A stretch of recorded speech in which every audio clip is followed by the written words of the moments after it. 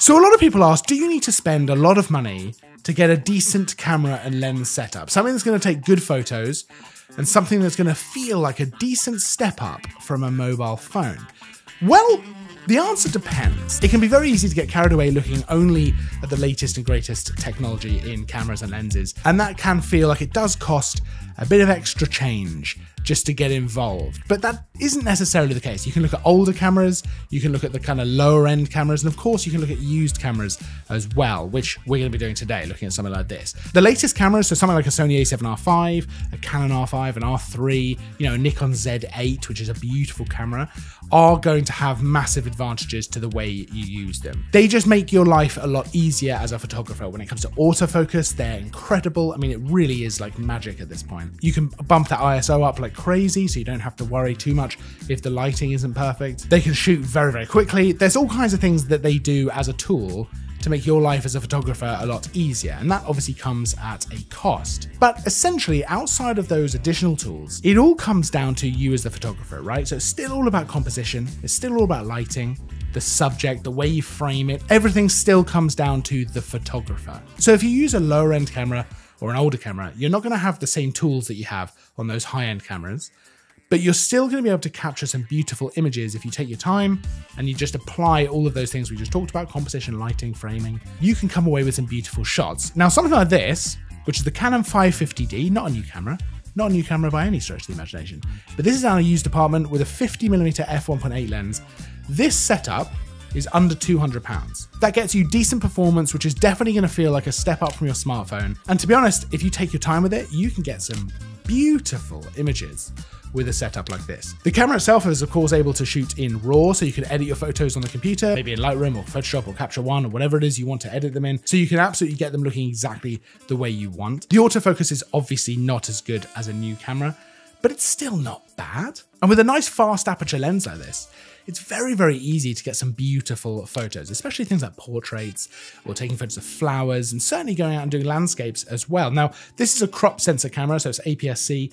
That means that this, as a 50mm lens, is giving you roughly the full frame equivalent of around 85mm. That's perfect for portraits, that's lovely for all kinds of things. And with a nice fast aperture, you're getting some beautiful shallow depth of field. And it's not kind of a digital effect like you would see on a smartphone. It's not even that heavy as a system either. This is actually pretty light to hold.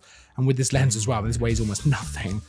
This is quite a nice kind of out and about everyday, maybe a travel system. And if you don't want something as kind of chunky as this, because DSLRs were a little bit chunky, you could look at something like Fujifilm, where we've got all kinds of stuff in our used apartment, which gives you a similar kind of spec, but maybe with a Fujifilm, because it's a mirrorless camera, it's a little bit smaller. I didn't expect to enjoy using this camera nearly as much as I have while shooting this video. It could be going back to DSLRs, there's a little bit of nostalgia there, but I think it's the limitations. Having autofocus that is, it's fine, but it's not doing any of the stuff that we're used to at this point. Not being able to bump that ISO up, so really having to think about my lighting. Do I want to use a tripod so that I can use a slower shutter speed? Because of course, there's no in-body image stabilization here. How do I want to use the aperture? Do I want a shallow depth of field? Do I want to stop it down a little bit? I've been thinking more about my shots because of the limitations of this camera, and it's actually been a really fun exercise to go out and shoot with this. I've got to say, I just love the feel of it. It just feels really, really nice. And stuff like just the noise, the shutter noise. Oh, it's so, so good. And it's something that I miss from DSLRs as well. And I mean, you've still got an LCD screen on the back, which you can use to review your shot. And you've still got a few options for how you actually want to use the camera on here, but it's all very intuitive, all very straightforward. And